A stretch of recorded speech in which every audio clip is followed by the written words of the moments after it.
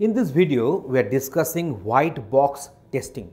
In the earlier video, we discussed black box testing where tester was not having the access over the code.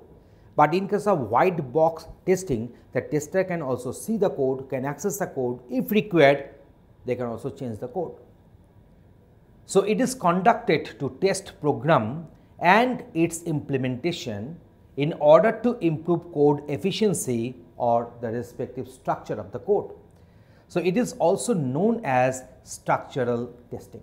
So that's why here in this particular testing, we are not only concentrating the inputs given and the outputs obtained, whether these outputs are too much precise according to the user's requirement. Not only that, also here we are trying to improve the efficiency of the code and the structure of the code when it is required. So it is also known as structural testing.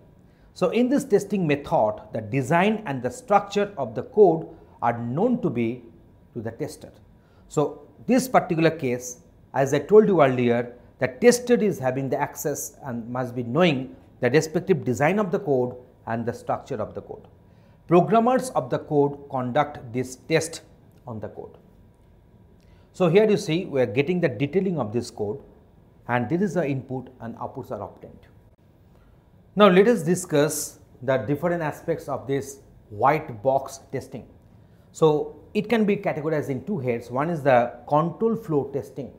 So the purpose of the control flow testing is to set up test cases which covers all the statements and the branch conditions. We know that in our program we will be having multiple different conditions are there, branch conditions will be there. So we should have to do that, we should have to write the test cases in such a way that all the statements must get execution.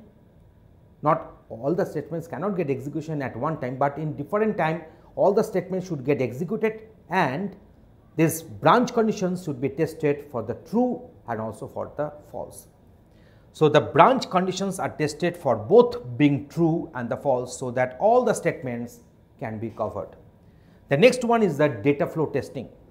This testing technique emphasizes to cover all the data variables included in the program. So here we are considering not the statements and instructions, but all the variables.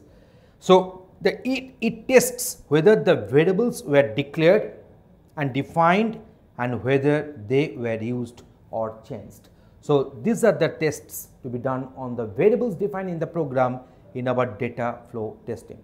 So in this way we have discussed on these white box testing techniques. Thanks for watching this video. Tutorialspoint.com. Simply easy learning.